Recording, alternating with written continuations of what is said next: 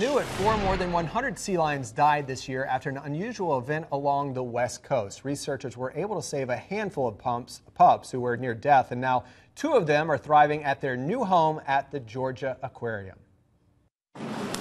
This is Jupiter, a 1-year-old happy and healthy California sea lion. Just 6 months ago, he was near death after a higher than normal die-off along the California coast.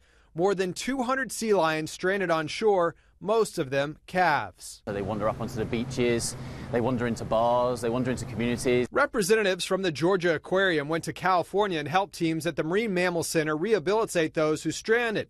They then marked them and released them back into the wild, but many stranded again. If you have repeat offenders, then what happens is they are deemed non-releasable. Yes, federal regulations state animals who strand 2 or 3 times cannot be released into the wild because it's unlikely they will survive. Jupiter is one of 2 pups rescued by the Georgia Aquarium. The second, Neptune, is also thriving and basking in the attention they're getting at the Georgia Aquarium. Did you get arrested? Arrested? Yeah. Yes, he did.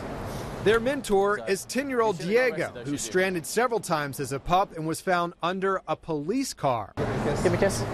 Oh, thank you. Thank you very much. Diego and the rest of the sea lions are preparing for a new exhibit and show at the Georgia Aquarium. The venue is under construction right now and will teach people the struggles these animals have out there in the wild. For every success, there was 2 or 3 that didn't actually make it. Jupiter and Neptune got their names in a public contest, and we revealed them exclusively to you on Channel 2 Action News this morning. You can see them, Diego, who I absolutely love. He's so cool, and the other sea lions when the exhibit opens in the spring.